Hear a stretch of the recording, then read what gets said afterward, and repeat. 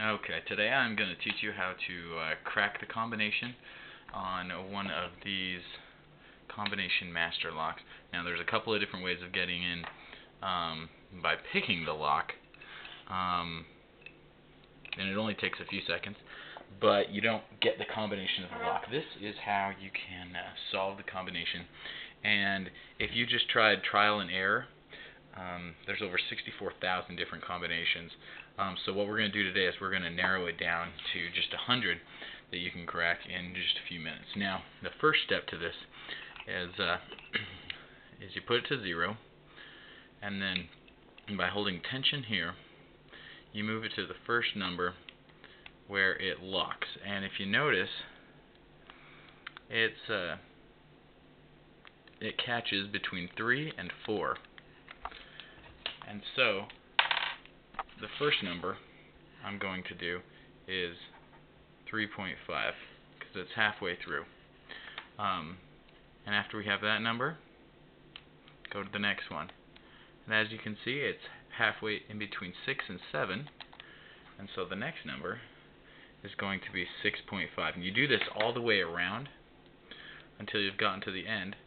And this third one, it locks up in between 9.5 and 10.5, and so our number is going to be 10. And it's important to keep track of these numbers.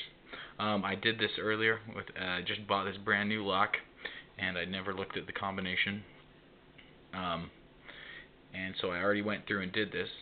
After 10, I got 14.5, 16.5, 20, 23.5, 27, 30, 33.5, 36.5, and 0. And if you notice, there are going to be 5 whole numbers. And in this case, my lock gave me 10, 20, 27, 30, and 0. And now notice 4 out of 5 of them end in a 0, and you're going to find this on whatever lock you use.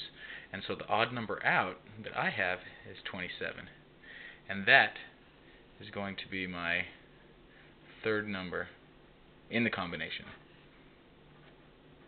So we've already found one of our numbers, and that's the last digit. So now what you do is you take that number 27 and divide it by 4, and you get 6, remainder 3. And it's important to know the remainder because that number is what we'll be using here. So you take that number, which is 3, and you start with 3 on the lock, and write down all the numbers. So put 3 down and then add 4 to it, and go all the way around the lock. And so you come up with 3, 7, 11, 15, 19, 23, 27, 31, 35, and 39.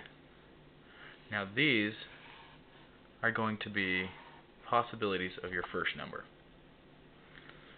And how we get the second number is if we use our remainder again, which mine is 3, there's a certain code. If you don't have a remainder, then use the number 2. If you have a remainder of 1, use 3. 2, use 0.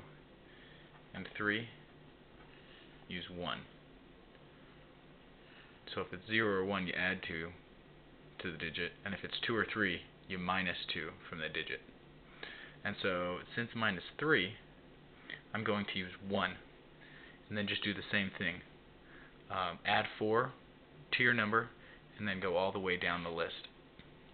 So I'm going to end up with 1, 5, 9, 13, 17, 21, 25, 29, 33, and 37. And these are going to be a list of your second number and the third number we already know is going to be 27. And so from here, it's just trial and error.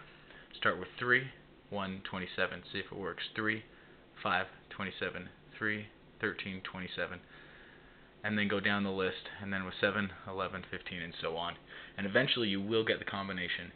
In my case, I ended up with 15, 37, and 27.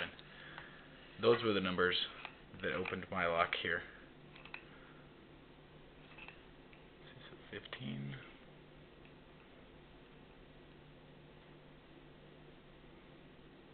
37, and 27. And there you go. You just cracked the combination to the lock.